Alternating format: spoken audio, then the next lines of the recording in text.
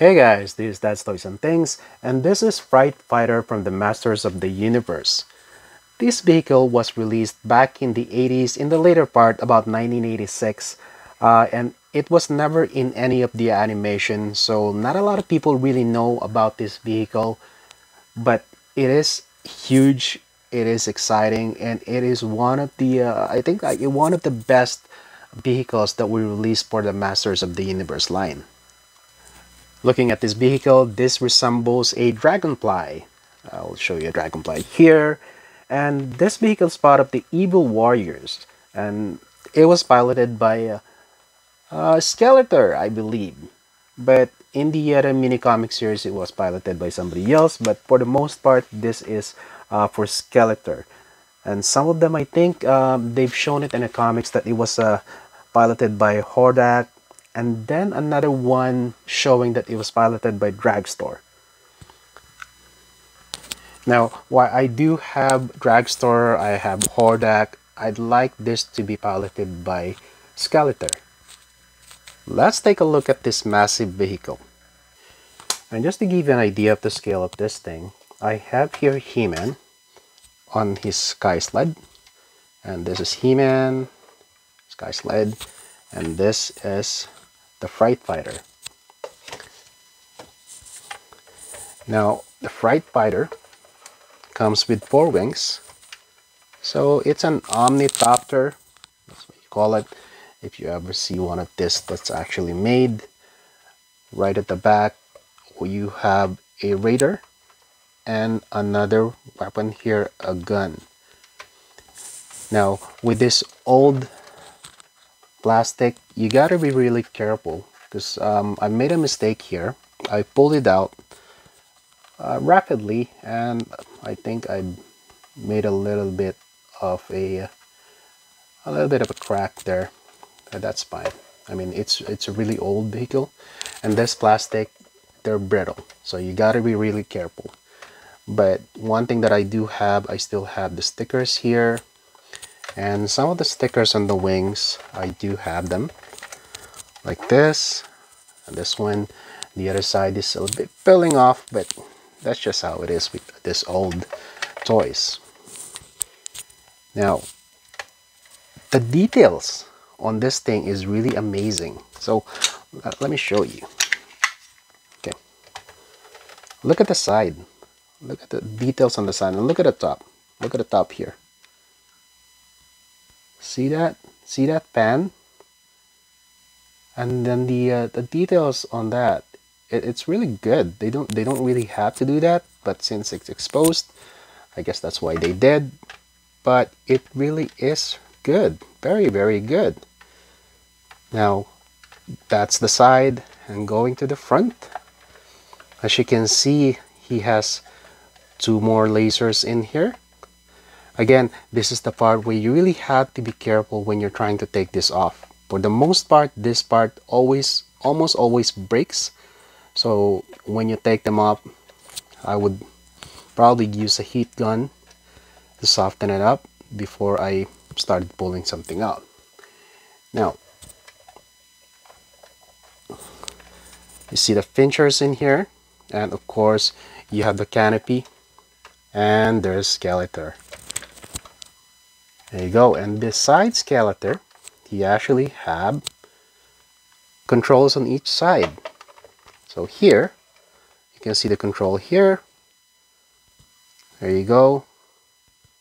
And then this tiny light is not really with this toy. I just put it in. So when I close it, I kind of see a bit of a light inside. So I can see his face. But this is... Let's see if I can take this out. There you go. So this is what it looks like without the figure inside. And when I put back the Skeletor, here you go. He fits right in. And then you close the canopy, put a cockpit, and here is the other side. Now, you see that there's a fincher in front. There's actually a control for that fincher right down here. So there's 2 triggers. This is the first one, and this controls the pincher. There you go. And this one controls the wings. Look at this thing. Look at this thing. I mean, if you were a kid playing with this thing, you're gonna have so much fun. I'm telling you, I'm having so much fun with it. And I can just imagine if I had this as a kid, this would be amazing. And right at the back, look at the back. There's just a sticker that's in there. So showing you that these are like thrusters. And on the side of the thruster, you have those stickers. And on the front, you have that rotor blades. I will show you. Rotor blades here. And look at those blades. It's just such an amazing toy from the 80s. And I know, well, we all know that Origins is trying to bring back the Masters of the Universe figures, and some of the vehicles they already did, like Rotor. They did the Shark, and some of the vehicles they did. I don't know if this is something that they're gonna do, just because of the size. It's too big. It's very hard to find nowadays, especially if you're not in the US. Shipping would be a pain, and every time these pieces are taken off and put back, almost always something breaks, or if they don't break, they would have some sort of a, like this one. I don't know if you could see it. There's a bit of a stress mark in here. Stress mark. Like this one, there's a stress mark. So if I have to take it off, like I said, I would probably use a heat gun, and then I'll take it off from here, and I'm not gonna touch it from here. If I do that, I think this is gonna break. And then same with the wings. The wings you can take off. This one you can actually take off. I'd be very careful in doing that. Again, these things are very brittle because of their age. Look at that.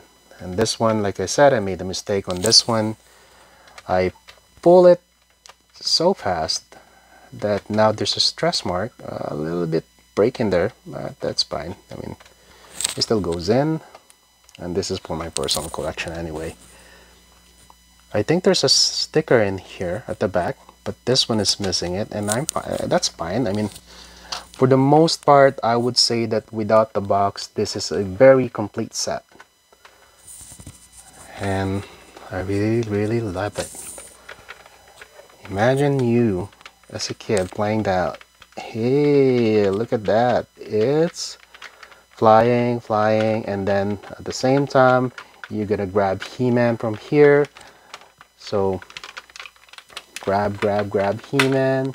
See if I can grab He-Man here. So he's on a jet sled. He's trying to run off, but I already grabbed you. There you go. You can't get away from me, and you are now my prisoner. Ha ha ha. A lot of fun, And there you have it. This is the again, this is the Fright Fighter from the Masters of the Universe, from the 80s, 1986 to be exact. And this is going to be part of my collection as well. If you've been following my channel, you've seen that I do have a lot of vintage collection, especially for the Masters of the Universe. I grew up in the 80s, so this is really a part or a staple in my collection. And once again, thank you for watching, and please don't forget to click that like, share, subscribe, and hit that notification bell so you'll know when I have a new video up. And I will see you on the next one. Let's see. I'm gonna fly away now. Bye bye.